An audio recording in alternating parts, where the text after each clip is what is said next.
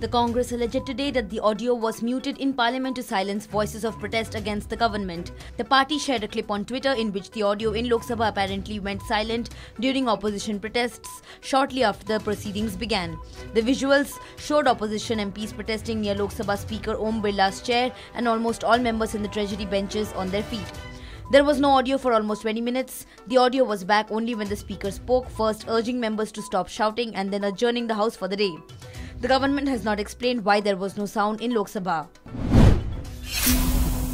With COVID cases rising, particularly in 6 states, the centre has written to them saying that they should focus on controlling the sudden increase in the viral infection.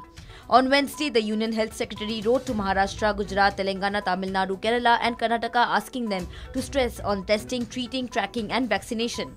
The letter read, "There are few states which are reporting higher number of cases indicating possible localized spread of infection and there is a need to follow a risk assessment-based approach to prevent and contain the infection without losing the gains made so far in the fight against the pandemic."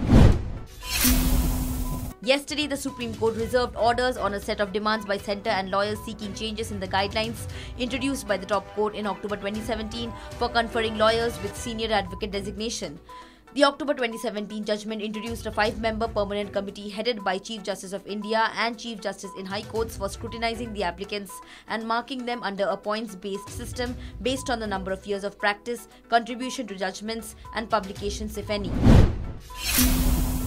Samajwadi Party Chief Akhilesh Yadav today slammed the BJP-led government at the centre for misusing central agencies to harass leaders and public representatives of opposition parties who pose a threat to the Bharatiya Janata Party. Akhilesh Yadav, who is in Kolkata to chair his party's 2-day national executive, is scheduled to meet West Bengal Chief Minister and Trinamool Chief Mamata Banerjee this evening.